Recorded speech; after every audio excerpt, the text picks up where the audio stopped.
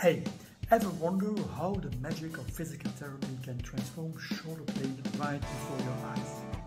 Today we are diving into the world of an MDT McKenzie course, showcasing a live patient demonstration you don't want to miss. Meet Karen, who has been battling shoulder discomfort for more than 2 months. But there is the twist. The key to relief lies not in the shoulder, but in the cervical spine. Follow this till the end.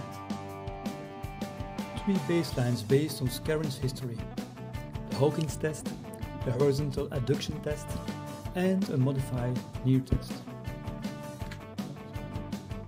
Observe Karen's range of motions and limitations and showing the pain in the shoulder.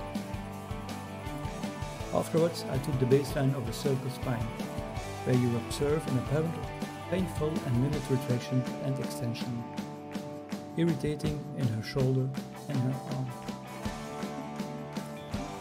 The rotation and the lateral bending produce slightly pain in the neck region.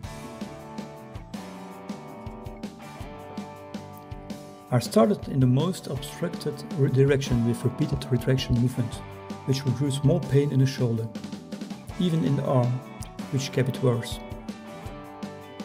It was not a good direction to explore further, so I took the next step based on the MDT algorithm of the traffic light count. I asked Karen to repeat side bending movements towards her painful side.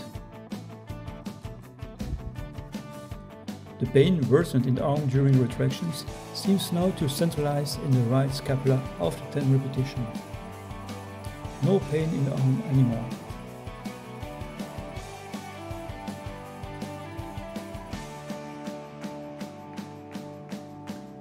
So I checked the baselines of the shoulder. The Hawkins test and the horizontal adduction are now full range and pain-free. And there is no limitation of the range, no pain provocation of the knee test anymore.